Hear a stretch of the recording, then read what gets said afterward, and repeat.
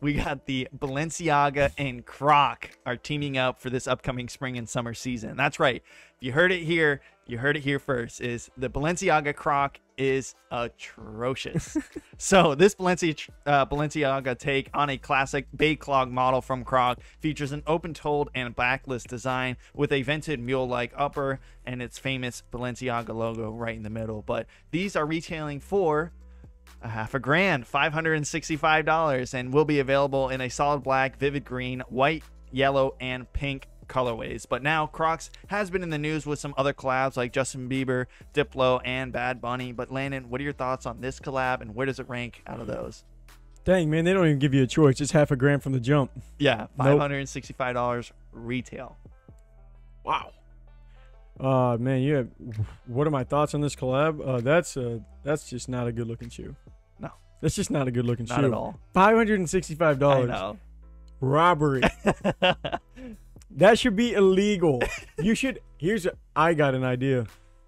I have an idea for an app.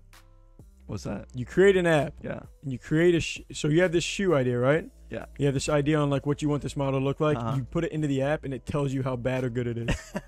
Because this one would have gotten rejected. This would have gotten rejected. It's like, oh, I got this idea for a new model. It's like the Air Force, blah, blah, blah, blah, blah. Put it in. Ooh, 100%. Great model. Great idea. That's going to be very successful. Bang. Air Force is everywhere. Yeah. Popular shoe. This right here, rejected.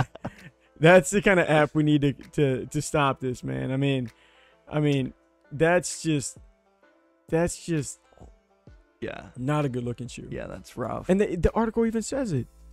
Yeah. No. You didn't write that, did you? I wrote that. Oh, you wrote that. I wrote that. Okay. Yeah. I thought this was an excerpt from the article. I'm like, yo, they went in. No, and they were right.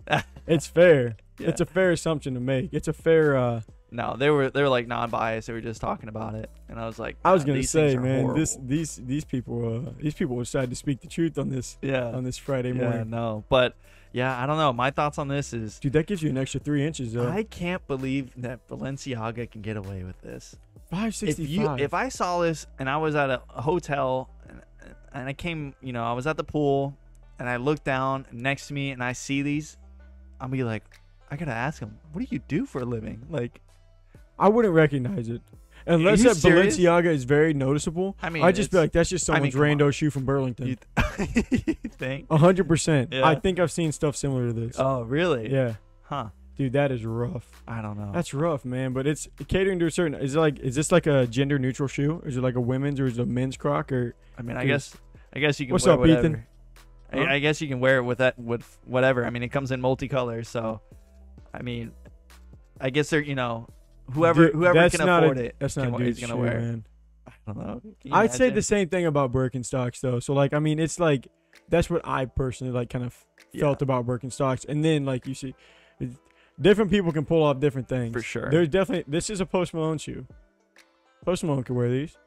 You got to be different. You got to be weird. Maybe. You got to be a little different to wear these. That's so strange. But thanks so much for watching this clip of the Laced Up Show. To watch the full episode, click here. To subscribe for more sneaker related content, click here. But until next time, peace.